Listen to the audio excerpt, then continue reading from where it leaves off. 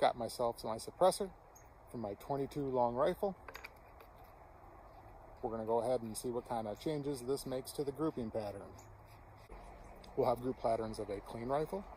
We'll have grouping patterns of a clean rifle with a clean suppressor. And we'll have grouping patterns of a clean rifle but a dirty suppressor. So this is about as low tech as it gets. I had different lot numbers I was trying out, and so I did all the dirty suppressors first and went through those, then cleaned out the rifle. So all I'm doing here is I just combined my dirty shots, and once again I went through the 058, the 502, the 503, cleaned out the rifle, and then now I'm taking the clean shots. So here's the clean, and for comparison I also did another round with a no suppressor at all.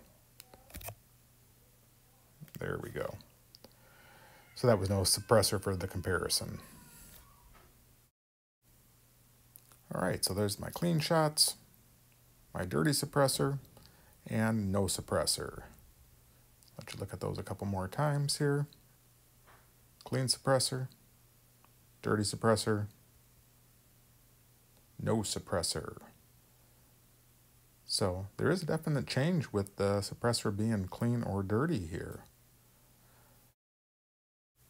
So this is my next lot number of 502, and we'll see what happens with that. Clean, dirty, no suppressor. Looks pretty similar to the last one here. Clean, dirty, no suppressor. How about that? And we'll go ahead and we'll move along. Next one, 503. There's the dirty suppressor, clean suppressor, no suppressor. Same exact pattern.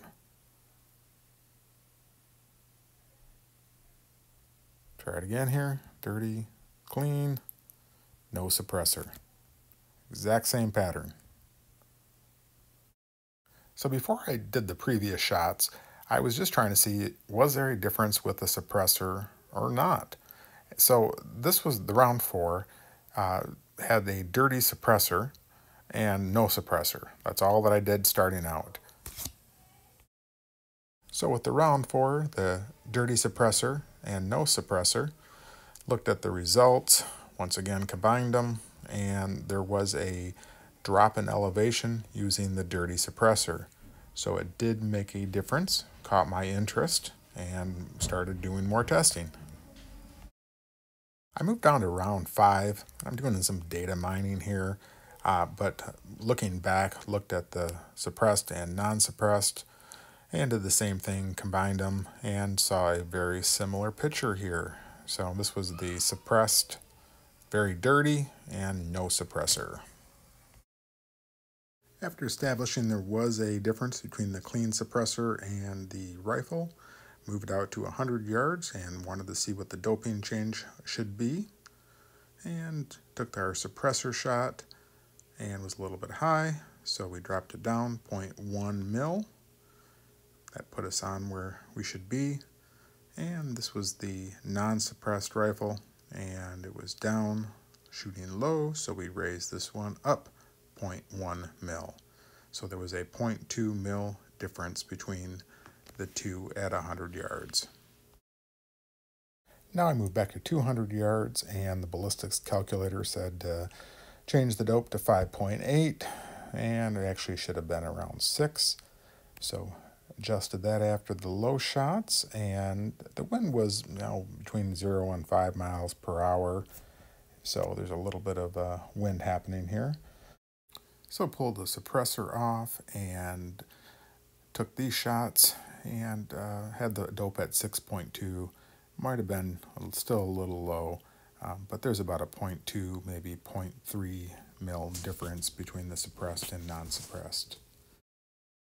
I threw the template that we've been using over this so you can get an idea. That's about a 2.5 inch group there, elevation with the suppressor.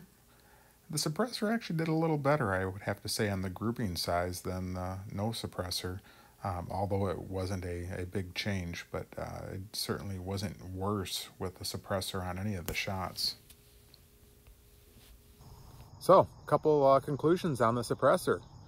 One, it does change the point of impact a little. I'd have to say it does not change the overall grouping size. It certainly doesn't make it worse.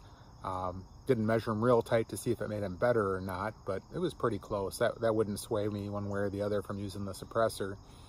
I think it is a good idea if you're going to use it to keep it nice and clean. And I'll have to maybe try to do a video to see how many shots it takes before we actually start seeing the accuracy decrease. I don't know the answer to that one yet.